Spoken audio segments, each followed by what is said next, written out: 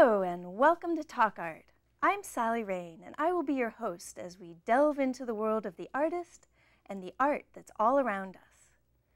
Talk Art is sponsored by the Silicon Valley Open Studios. During the first 3 weekends in May, hundreds of local artists open their studios to the public. For more information, go to the website svos.org. Our guest artist is Johane Amirault, and she is an abstract painter who paints her canvases with a myriad of transparent layers to create the most luminous paintings. So welcome, Johane.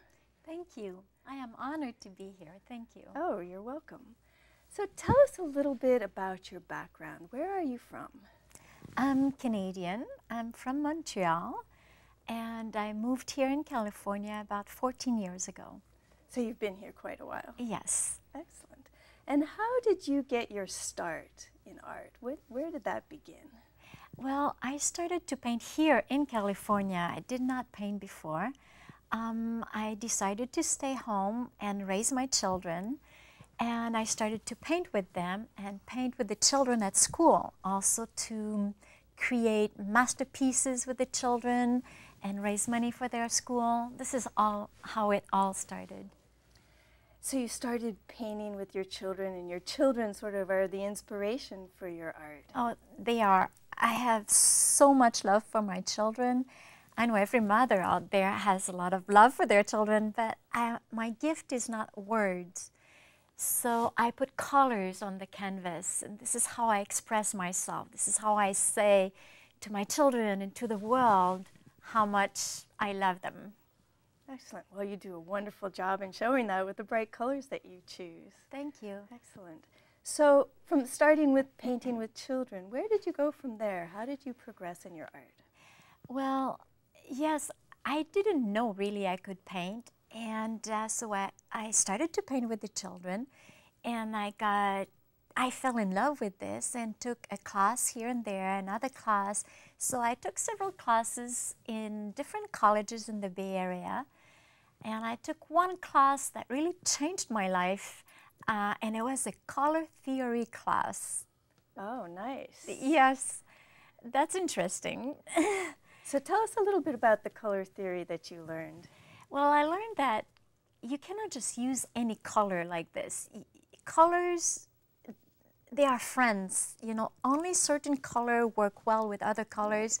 And so you get to study color and how they interact with each other. So every time since that class, I always talk to my color wheel when I paint. So you brought a color wheel. Why don't you show us the one that you use? Yes, this one is different from any other color wheel we use in college, because I also took workshops with different artists. Mm-hmm. And one workshop I took is with artist Robert Burridge. Mm-hmm. He lives in Southern California, and I fell in love with his work and went to take abstract workshop with him, and he designed his own color wheel. Aha. So tell us a little bit about it. This color wheel is, you get to choose the main color, and he calls it the dominant color. So let's say, like in this painting, for example, I chose purple. Yes. So I will turn this wheel to purple, and here I'm going to indicate this is the dominant color. And then Robert Burridge tells us, well, the focus point should be green. Ah, with the purple. Yes, when your main color is purple, your focus point should be green, and then you have spice colors. So around that focus point, you have the spice colors, and so you just follow the arrows. In this case, it will be like a yellow or gold, and then a type of blue. So it looks more turquoise blue with the purple. Yes. And so that's what you used with this painting here. Yes. I see that. Very nice. I love this technique. It's different, but sometimes I will go beyond and I'll say, wait a minute, I want to use yellow too. And I'll grab the other classical color wheel and I say, yeah, this color wheel tells me I can use yellow. So I do. But this is how I approach my paintings. So you use a very definite color theory approach. Yes, well, yes. Very well. And then what other types of classes have you taken? I have taken painting 1, 2, and I have taken 2D design also. And I just go into workshops with artists that I fall in love with their works. So I go to those 1 week or a long weekend workshop and just paint full time. It's great. That sounds wonderful. So you have 2 main styles of art that you create. And the first one, you use many different layers of transparent glazes. Yes. So tell us a little bit about how you do that. How do you mix those colors? Yes, I will put my color and then glaze medium. And it's really half enough. And so every color I put on the canvas is transparent. And I build on top of each other, on top of every layer, and I want to see through. This is how I build the canvas, and it will take, several days to complete. Sometimes a whole week, 2 weeks, or a month. Right. And I keep adding and adding.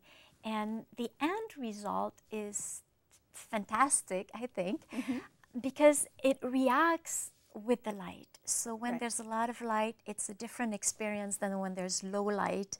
The painting changes totally. Very nice. And so about how many layers would you say are on each painting? There's a minimum of 10 layers, and then it could be, because I keep painting until I'm satisfied. Right. So there could be 100 layers, Excellent. Yeah. Well, you brought some images to show us on the screen. So let's take a look at those now and see what other types of paintings that you have. So this one, it's called Unrestricted Heart. I did a whole series, and this was created during a workshop with artist Robert Burridge. And the workshop was in Mendocino. I got to discover Mendocino over there. And it was to paint abstract, and it was to paint unrestricted. So my goal was to, before this workshop, I was always painting subject. Right. I was sketching and painting inside the lines, and my goal was to paint abstract and be totally unrestricted. So I used my hands in this one and put paint and use my hand to just paint this composition. Very nice. Thank you. This one I brought a pear in my studio, and I just decided to go for it and paint a pear. I can see the different colors that you used in the color theory. I did follow the color wheel of Robert Burridge in Very this. nice. This is done in another workshop where we had modeling. So it starts with a charcoal sketch, and then I develop my charcoal sketch into a painting. This one is a mixed media. And this one is a mixed media, so all the background really is a collage of art paper. Very nice. This one is my very last painting. I just finished this a week ago, and it's called The Golden Gate Bridge in the Rain, and I've always wanted to paint the Golden Gate Bridge. Beautiful. And it's big. That's my biggest painting I've painted so far. It's 66.5 by 66.5 inches. Inches, wow. Very nice. I can see the various colors showing through from behind. I really like that technique. Thank you. That was built exactly like this with hundreds of layers of glazes.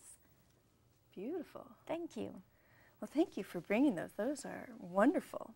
And the other type of painting that you create are negative space paintings. Yes. Where you have a background and you paint over it.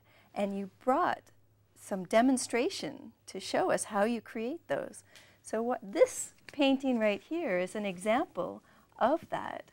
Yes. And let's take a look at your demonstration. Okay, perfect. Let's So do this. I can see the colors shining through, so you use a similar technique to the glaze paintings, but then there's another element of Yes. negative space. So I get to start with a background, and I got inspired. In fact, I got inspired by another artist, a friend of mine, who has this technique. He creates a really wild background. He creates a really wild background, and then he will sketch a dog, he will sketch the moon or something and paint the negative space. So I started this technique with old paintings. I said, wait a minute, I don't like these paintings anymore, and I'll try this. So we'll see later some of these paintings, what I did.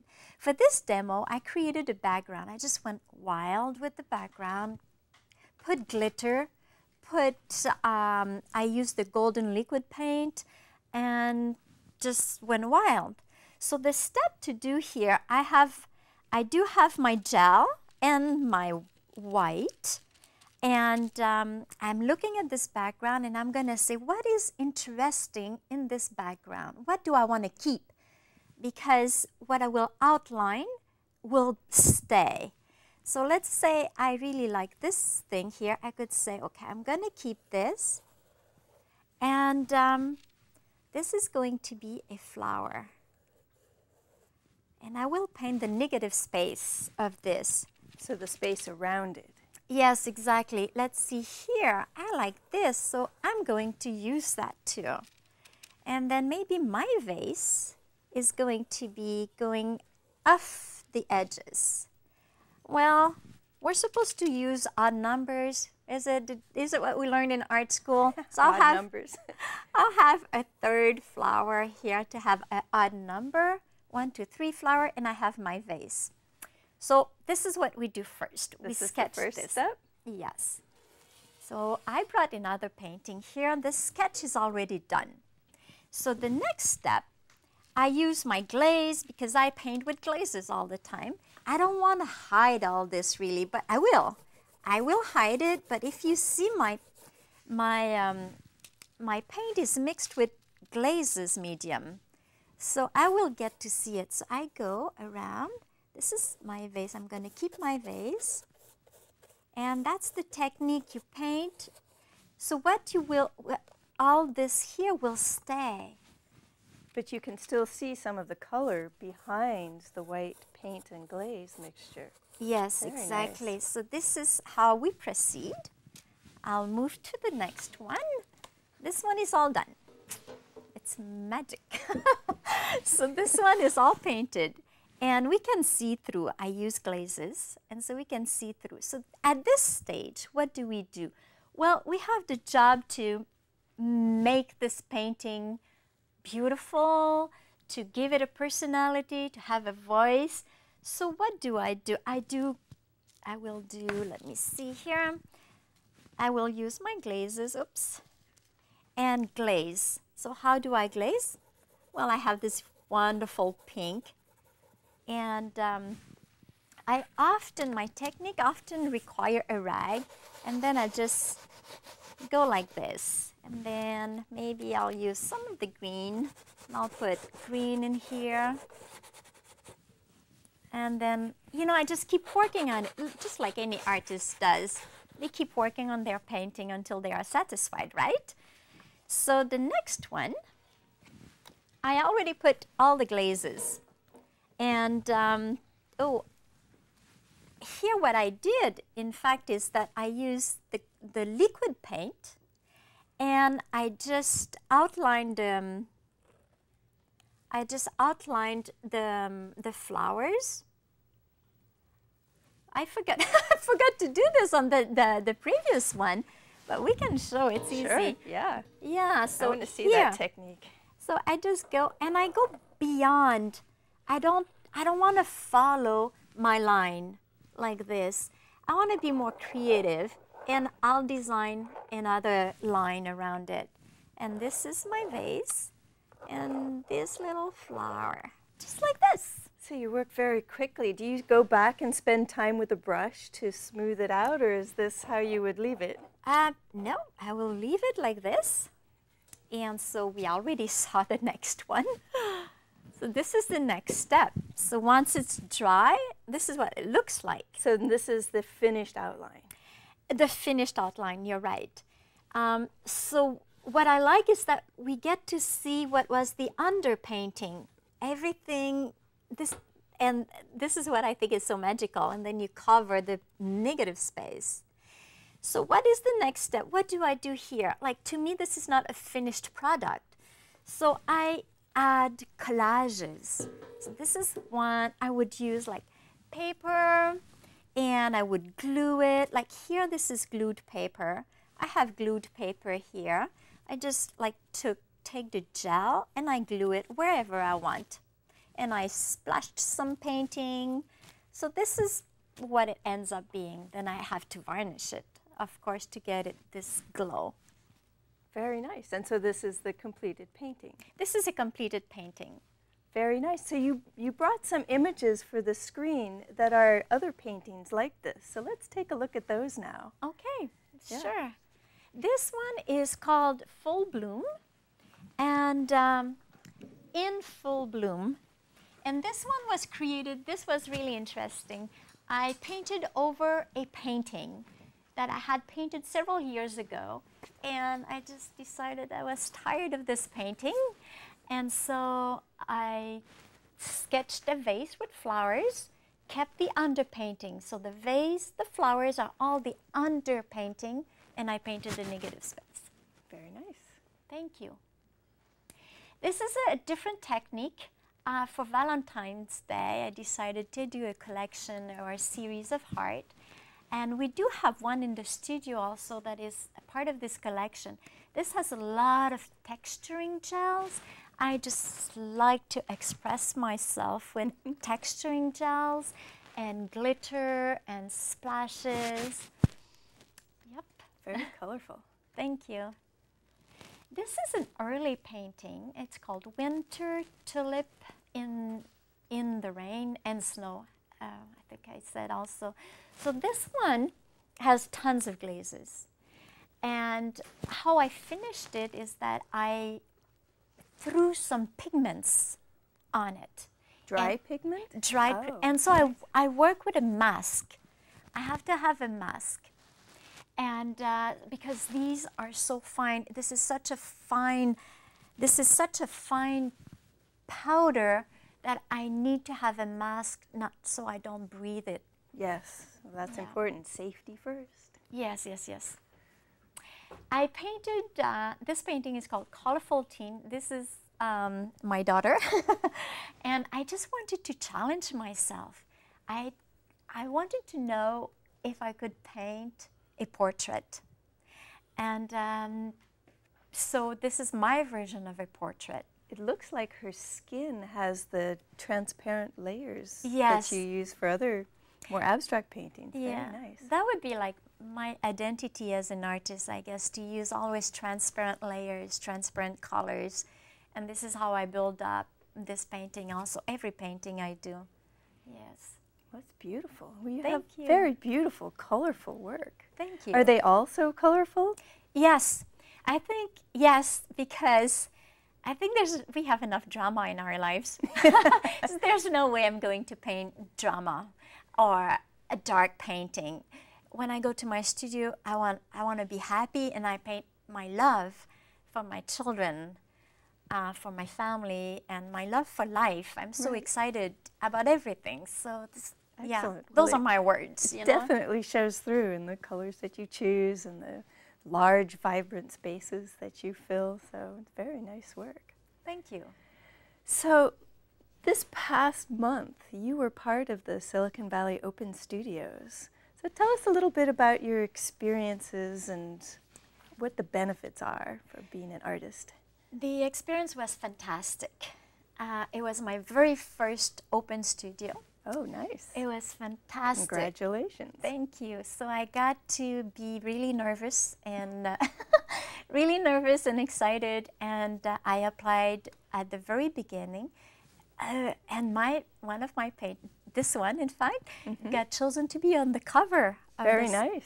I was really Excellent. honored. In fact, this is great. And there are so many people coming to the studio, and their reaction, it's so wonderful to hear everybody's reaction, to see their reaction, to hear their comments. Yeah. Yeah, that's what I think the Open Studios really is all about, is interacting with the public, but plus helping the artists market their work and getting on the cover, especially your first year. That's great. I know. Yeah. This is exciting to be invited here too. I mean, this is part of the Silicon Valley Open Studios. It is, yes. Artists from the artist directory get chosen to be part of the show. So yes. My experience is extraordinary. Excellent. Well, I'm glad you enjoyed it. So what do you see for your future? What do you think will be happening for you? That's a good question. Always. I have two daughters. One is 17, the other one is 18. The 18-year-old is going to college. Oh, congratulations. Yes. Yes, Yay. great. And the other one, still 1 year to go. My goal is really to become a full-time artist and totally try to make it as an artist and tell the whole world my stories, you know. Right. And so I'm really, really interested in participating into residency program for artists. And I have discovered that there are many in the Bay Area. So I think I want to be working toward that, you know, working at, some of them require invitation. Some of them don't, but you need to apply and present a portfolio. So this is what I'll be working on. Do you have any particular residency programs in mind that you would like to be part of? Yes, yes, of course. There is one, Montalvo artist residency program. It's right here in... It's in Saratoga, I believe. Yes. Right. And but it's invitation. So, but I'll try to get the word out there. And the other one is this one is difficult to pronounce. Gerasi. Oh, the Gerasi Art Foundation. Yes. So I'd like to apply for that one too. So what do you hope to gain from the residency programs? What do you think you would learn from them or grow? Yes, it's the participation in the community. The mission of these programs is to dedicate your soul, your life full-time to creating work. Right. And to collaborate also with the other artists that are being invited. So it's to take my art, you know, as far as I can. So that's why I'm interested. And working with a community of artists. Yes. Excellent. So going back to your beginnings, you started with children. You've grown into a wonderful abstract painter, but you've maintained some of the childlike qualities in the way you choose your colors, in the brightness and happiness. You also have, you know, wonderful figures that you use. So tell us a little bit about how you started and what you were working on. Yes, in fact, the children taught me because they are so unrestricted. Right. They will use any colors anyway, and I just go, wow, I'd like to paint like you. So I taught the children how to paint, how to handle the paint, what to do with the paint, but they taught me how to be loose and how to be creative. So it was really a collaboration between the two, really. Excellent. So for the future, you've started your painting that has the Golden Gate Bridge on it. Yes. Is much larger than the paintings that you've done before. You work in large scale, but that one had a lot of detail in it, many layers. Tell us a little bit about what kinds of paintings you might pursue in the future. Do you have any goals? Yeah, I would love to be able to do an abstract that is totally abstract, no object in it, and I'm still unable to do this. I have to keep working at this. I have this, I love the work of artist Hines. He lives in Sausalito, and he paints pure abstract. He paints both. Right. And so I took a workshop with him too, and my goal was to be able to paint total abstract. So I'm trying to work my way there. I think it's so difficult to paint abstract that works in our amazing pieces. So when you say totally abstract, do you mean that there are no lines that connect anything? That it's mostly just masses of color, or would you combine, you know, lines and form? What do you have in your mind when you say? Like your work, for example. I don't want to be painting a flower vase. Right. So I would like just to paint like Rothko, colors, like the red.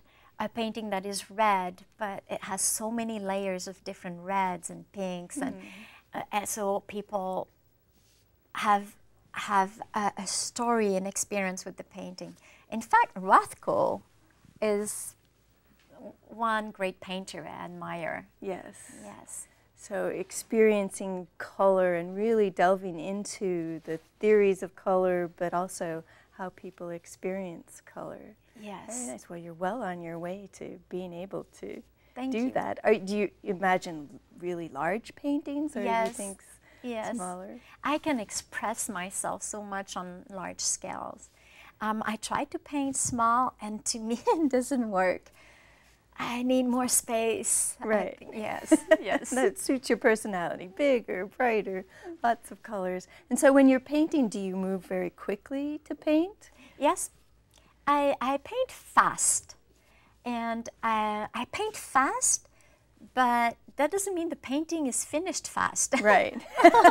Don't we all know that? Yes, yes. Well, that's been fascinating listening to your development of your art and how you've progressed in your paintings. And thank you very much for being here with us on Talk Art. Thank you. It was an honor to be here. You're welcome. And thank you for watching Talk Art. We've enjoyed your presence. Thank you. Yes, very nice.